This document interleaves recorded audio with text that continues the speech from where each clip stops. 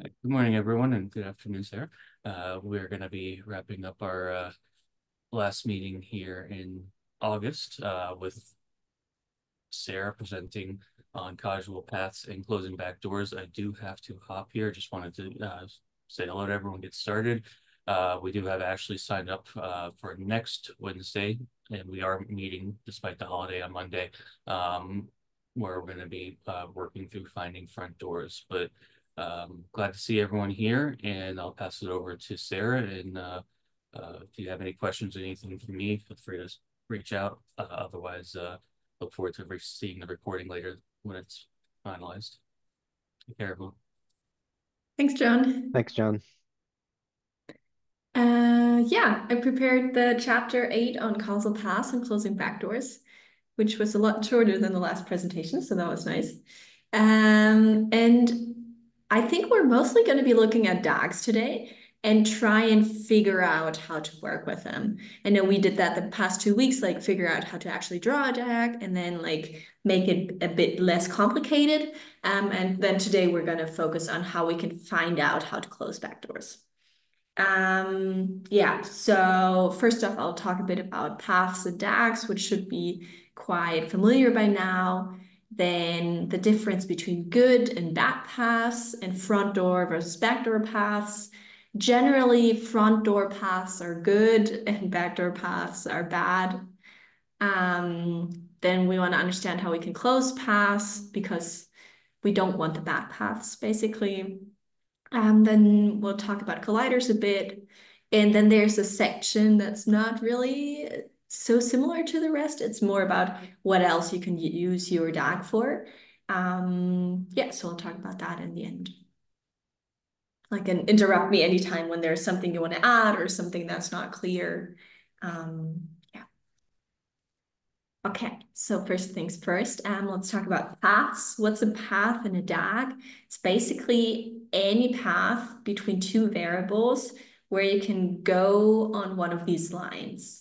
So let's say we want to find a path from A to D. One path would be A, E, D. Another would be A, E, B, C, D. And another one would be A, B, C, D. So just a lot of different paths, and they tell us how two variables are related. They may be related directly, but they also may be related indirectly. And that's just important to have in mind when you want to do causal stuff. Yeah. Any questions on this? Cool. And then why are we talking about paths? Because we want to find all of the paths. So let's say we have a DAG like this one, and that's nice for an overview. But now we want to find out all of the different paths that we can find between the treatment and the outcome variable. And the author gives us this cook recipe, basically, of 5 steps. And so you start at the treatment variable because that's what you want to have an effect on the outcome. Then you follow any of the arrows going in or out of the treatment variable. So the easiest one would be going from treatment to outcome here. And then you repeat that step. So following the path until you come to the outcome variable. Here it's a very short path. It's just directly from treatment to outcome, but it becomes a bit more complicated when you, for example, decide to go to B, then you need to find out, okay, do I want to go through A to go to outcome, or do I want to go to C to get the outcome? And I thought we just take this as an example and try and find all of the paths. So yeah, feel free to name one of them. Okay, right. So treatment to outcome, that's a path, right? Yeah. So let's, I guess, do the backup method. So if we have treatment to outcome, we can back up to treatment. Yeah. And then we can do treatment A outcome. Mhm. Yeah, when I was reading this chapter, I was at first confused what they meant by path, but of course, we're going for many possibilities like treatment B, C outcome as well. Mm-hmm. I think the only one that we haven't caught yet is treatment A, B, C outcome. Yes, cool. So I put in the solution here, but I think we caught all of them. So let's just do another one. So this is about wine and the impact on lifespan. And the author thought of a couple of ways in which wine could be related to lifespan, some other variables that are out here. So let's just do the same exercise again. Which paths can we find from wine to lifespan?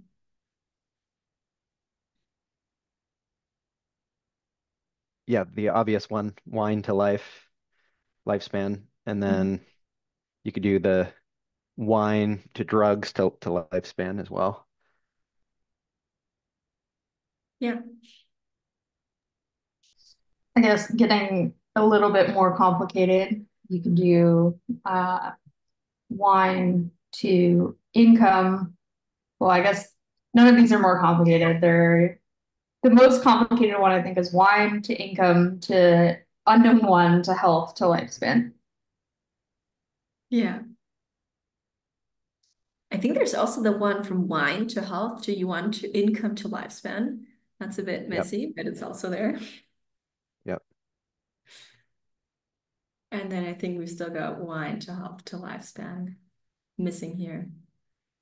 So I thought that was interesting to think about this because usually I'm just like focusing on the more direct ones, but like these longer ones, they can have implications too. So I think that's just a good thing to have in the back of my mind to consider those paths as well. You know, one thing I was thinking about as I was reading through this is, of course, like these are toy examples, right? They're not particularly complicated. But you could end up with a really messy situation, right? Where, maybe that algorithm is more useful. And I'm assuming some of this DAG software, I haven't looked into it, but probably can identify these paths for you from treatment to outcome. I don't know if has anyone looked into that. I haven't, but I'm just assuming that's something that could be automated for sure. It's true. I haven't tried it out, like one of the Daggedy Yeah, packages. I yeah. don't know if you guys seem like it. Something we might want to look up because yeah, I think figuring out all of the paths is quite a task. So it would be nice to have it automated. Yeah, in a real world situation, I could see that being more difficult, of course. Yeah. Okay. Okay. So these are the solutions. We have like what, 1, 2, 3, 4, 5, 6 different ones, and 2 paths with this U1 variable in the background where we don't really know what it is. Okay. So now that we've figured out how to find paths in DAGs, let's talk about different types of paths. We have, according to this author, we have good and bad paths. And we have front door versus back door paths. And these are just direct quotes. Basically, good paths are what we want the treatment effect to be. So anything that we think should count for our research question. And bad paths are those paths that shouldn't count. So they're alternative explanations and they take away from how we want to explain the impact of our treatment on our outcome. And that's very similar to how front door and back door paths are defined. So front door paths are paths where all of the arrows face away from treatment. And then the rest would be backdoor paths where we have one arrow going in the other direction. And then on top of that, we have direct versus indirect effects, which in some cases, it might be okay to have an indirect effect. So if we go back to wine and the effect on lifespan, we also have this indirect via the drugs. And in some cases, we might be fine with that, but in some cases, we might not be fine with that. And we might not want a mediator going on there. So I think that's another reason why it's good to draw a DAG and think about how we could get from one to the other. Yeah. Just thinking about these, so this would be a front door path, right? Like going directly from wine to lifespan, and wine drugs lifespan would also be a front door path. And then here we have one arrow that's going in the wrong direction. So that's a backdoor path. And that's the same thing for the next couple of paths as well. So these 4 paths, we don't want them. They're backdoor paths. So they're bad paths. So we want to close them and make them go away. Yeah, and that's already the topic of the next mini chapter, is how to close paths. Because now that we know there's good paths and bad paths, we want to get rid of the bad paths. And a path is basically open, so we need to still close it, if all of the variables along the path are allowed to vary. Which can be, or let's do it the other way around, so we can close them, they're not open anymore if we pick a specific data set. So for example, drugs would not be allowed to vary if we selected our samples so that we only have people who do not use any drugs. So then drugs could not vary anymore. We don't have anybody in our sample who does use drugs, so it doesn't vary anymore. Another way to do this would be just to add a control variable. So to add the variable, does this person use drugs? And that's a later chapter, but just here. And another option would be to do matching, which is also a later chapter. So basically making sure that our control and our treatment group look very similar to each other. And so it doesn't vary in a way that makes other explanations possible. So now that we know what closing is, which is basically not allowing a single variable on the path to vary. Let's go back to this example again. And let's think about which variables we would need to stop the variation on. So we only have the effect of wine on lifespan that we want, so only the front door. Which variable would we need to close or to control for to be able to close the backdoor paths? Yeah, I thought it was what, income? Maybe it was one of them. Definitely, yeah. Yeah, and the other one, health. Yeah. Okay. And then we're already good to go because the paths need to go through them, right? Because at least one of them doesn't go through health. So if we close income, we close this path, and we close this path, and we close this crazy diagonal path. And then if we add health to it, we're fine. So we don't care about the unobservable variable in the background, which that is a really nice feature when you think about this, that you only have to eliminate one of them in the background. And then you don't care about the rest anymore. Yep. And then there's another thing called colliders. And a collider is something that we do need to worry about if we control for stuff. Because a collider is a variable, and if it is on a particular path, then both arrows point at it. So if we look at this solution, for example, U1 would be a collider because, wait, no, the other way around. Do we have one here? Here, no. Actually, we don't have one. Sorry about that. Nope, don't have it. Okay, so both arrows point at it. And then if we do have that on our path, then the path is closed anyway, because it's not possible to go through it, because both point at it, so no direction to go through. But the problem is that if we control for this collider, then the path opens back up, which that is a huge problem if we think about how traditionally we just throw in all of the variables we can think about. But that just makes it a lot easier to do causal inference and to really find a causal path. And I thought this part was a bit unintuitive, like why a path opens up if we control for this collider. Yes, and he says in the book, the two variables pointing to the collider become related once we control for it. And his example in the book was, imagine that you want to have a sandwich for lunch. And you have two options. You can either buy it, or your boss decides to just throw around for the whole office. And if you don't know if your boss is going to throw a whole round for the whole office and you're very hungry, you're still going to buy your own sandwich because you want to eat something. But the moment that you control for knowing whether your boss buys a sandwich or not, all of a sudden these become related. Does that make sense? Yeah, I thought that was a good example in the book as well, and it kind of agree with you. Like the idea is a little, it's not super intuitive when you first look at it here. Yeah.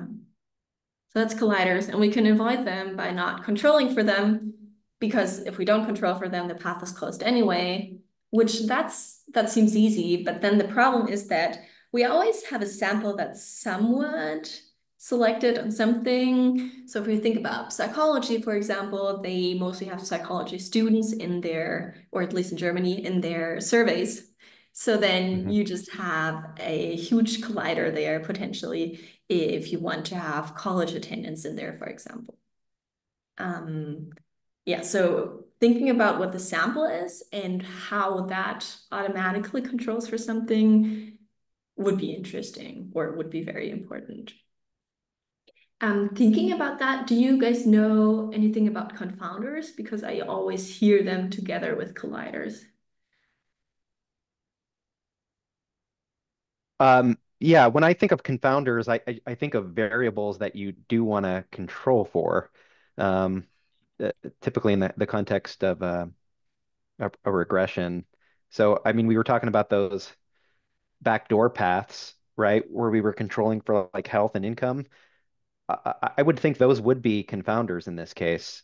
Yeah, someone step in if I'm wrong there, but those, if we were doing a regression, I guess we'll find out in a couple of weeks, but we'd want to include those as variables.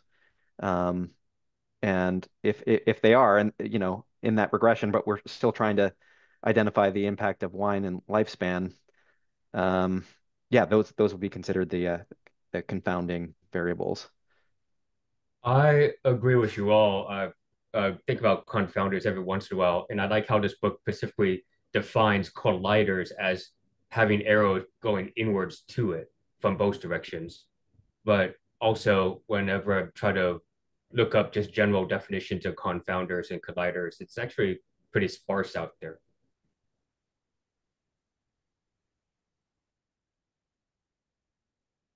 Yeah, I agree.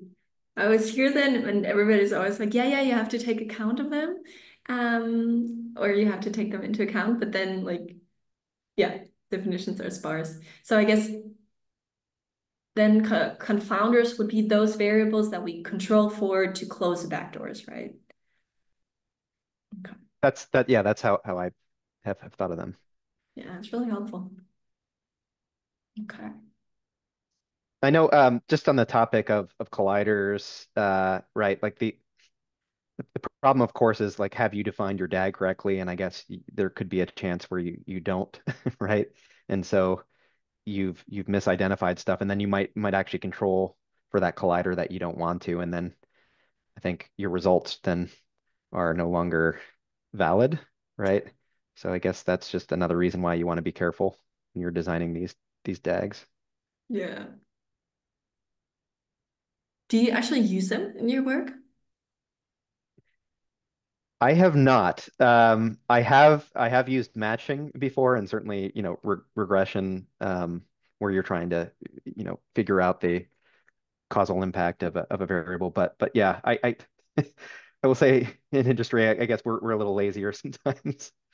I would love to use these going forward, but yeah, I haven't in practice. Yeah, same here. I feel like they're super intuitive when you see them and they're already drawn Yeah. out. But when you try doing it yourself, thinking about it and which direction they are should go, it becomes very complicated very quickly.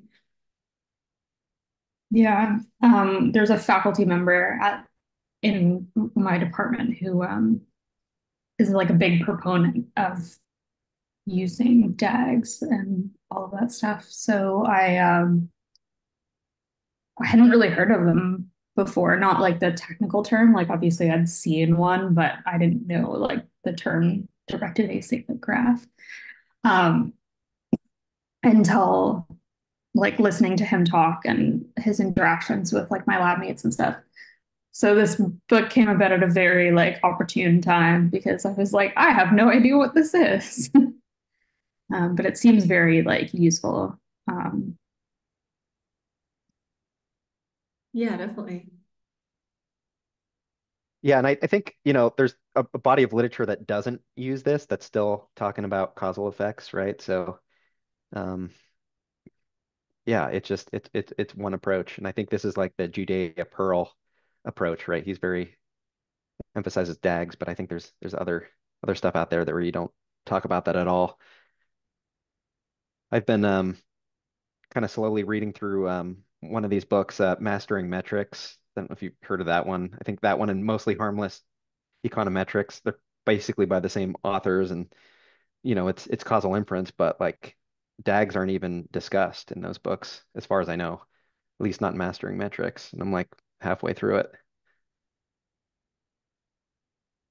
Yeah, it seems to be a newer thing. I feel like I Yeah. was in an econometrics class once and they were like, yeah, about 20 years ago, they mostly thought about it like as control variables, and now it's slowly creeping in. Yep. Okay. So, talking about the usefulness of DAGs, there's another way in which we can use our DAGs, and that's like trying to figure out if we have everything that's important in there. So obviously a DAG is always a model and it's never going to be perfect. It's never going to be full, and that's fine. But like sometimes we may have missed out on something significant and that just screws up our whole model there. So one way to do this is to list all of the paths and then only consider the open ones, and then try to close them and see if this path is closed between A and B, if there's still a correlation there. And that's called a placebo test in this context. So we would expect from our model that there's no correlation there whatsoever. But if there is, then we need to consider it. So if it's small but non-zero, it should be fine in most cases. But if it's enormous and a really strong relationship, then you should probably think about what's causing this. So if you missed like a variable that's on the path, or I mean, that's mostly what it could be, right? Like, doesn't really make sense in any other way. But yeah, that's one way to think about your model and use the DAG to make sure that your model makes sense. Yeah. Yeah, I thought that was a cool like diagnostic tool, right, for your DAG. I'm wondering if in one of these later chapters they'll actually show you how they're doing that. It doesn't say anything on placebo here, but would be nice. I think in the book it said to just use any of the diagnostics used in chapter 4. So basically a correlation test, Yeah. or a simple regression. Mm-hmm. Because I've heard placebo tests, and honestly in econ, they're just mostly put in together with robustness checks and anything that you do after your main regression is done. So I just thought this was really helpful to like get a clean definition of why it's called a placebo, and why you would needed. Yeah. Okay, so this is all the chapter already. There's some homework there, so if you want to, we could check that out together. Not hearing a no, so I'm just opening it. Sure thing. Okay. Yeah, let's just go for the first one. Assuming that a path has no colliders on it, what's the difference between a path being open and closed?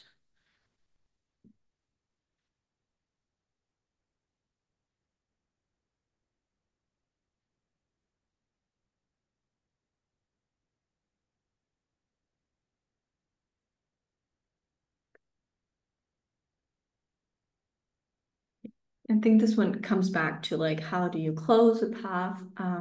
So basically, a path that is closed would have a variable that's controlled for in some sort of way, or we have a matching going on in the background.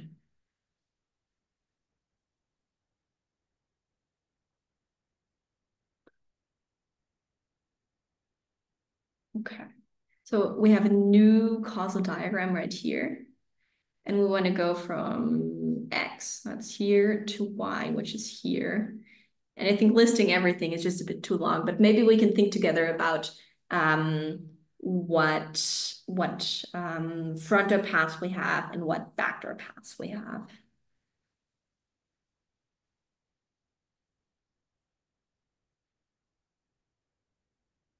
Yeah, I mean, front door, of course, X to A to Y would be the big one. And I think that's actually the only one, right? Because if we look Yeah, here X, B, Y. Yeah, that's a backdoor, given and then that this is B the points to X and collider. Y. Yeah, I see that. Yeah, so only So have we one. we wouldn't want to control for C, Yeah, no, right? no. Yeah. And then I guess the only thing that we would have to control for to close the backdoor pass would be B, right? Because C is already closed up, and then everything else goes through D. Do you know what's up with this E arrow going to A? Will we have to do anything about that? I don't know if we would, right? Because we're only concerned about X to Y here. And E is kind of independent there. Yeah, so And as long as it doesn't point to X, we should be fine. yeah, that's what I would think. Yeah, because it's like any variable you take, there's probably always going to be something else that causes it other than the treatment. Yeah. And then similarly, I don't think we'd care about F at all because our outcome impacts F, but again, we're concerned about our treatment X on outcome Y. Yeah. So that's somewhat irrelevant here. And I'm wondering, in a real life situation, would you even need to include that relationship at all? Is that even really relevant to what you're studying? I'm not sure it would be. Yeah, Whether that you was include part F. of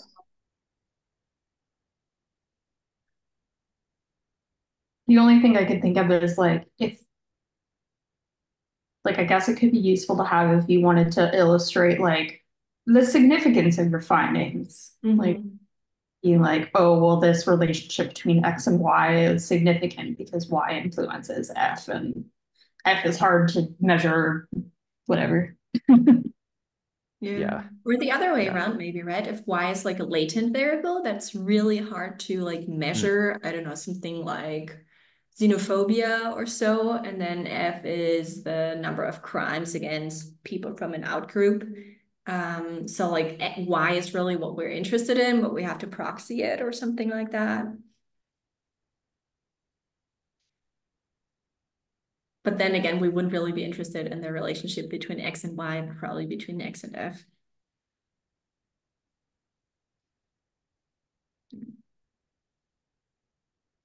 Okay. Check. There we are supposed to draw our own DAG. I think that's a bit long.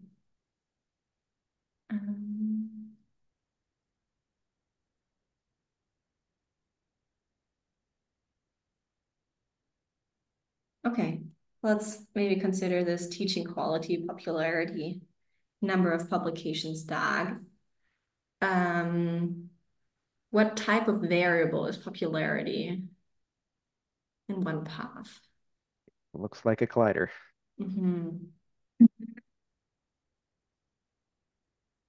So suddenly, if we would control for popularity, teaching and number of publications would correlate.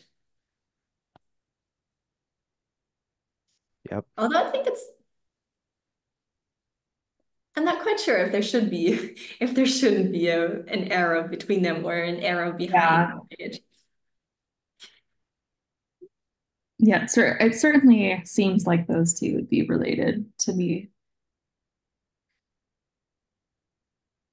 Yeah. Just because you need kind of like you're going to maximize them on some sort of scale to become a tenured professor, for example, right? So we would, yeah, maybe not try to maximize the quality, but like maximize it on a point where it's good enough for something like that. Yeah.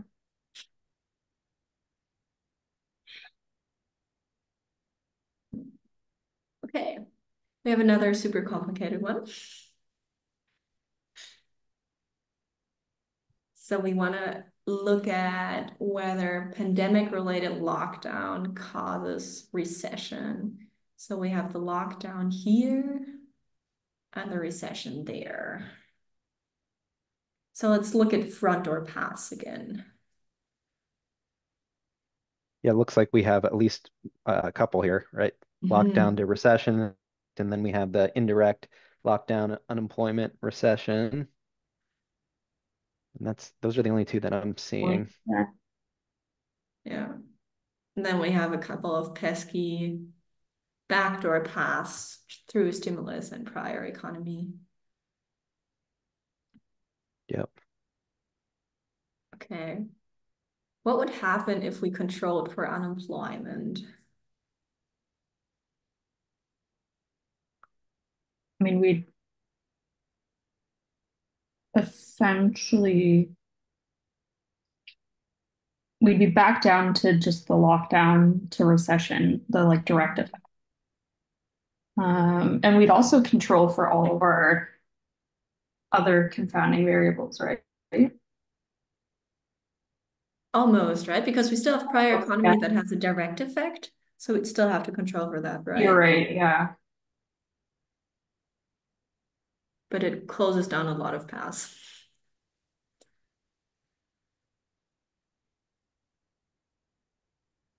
Yeah.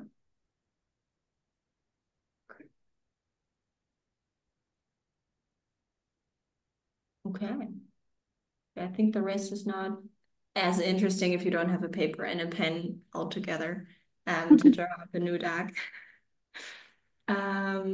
Yeah, that's all I have prepared. I don't know if you guys want to talk about something or if we just want to cut it short. What do you guys think? No, I think this is good. It was a shorter chapter, and you did a great job presenting it, Sarah. So thank you. Yeah, it's clear.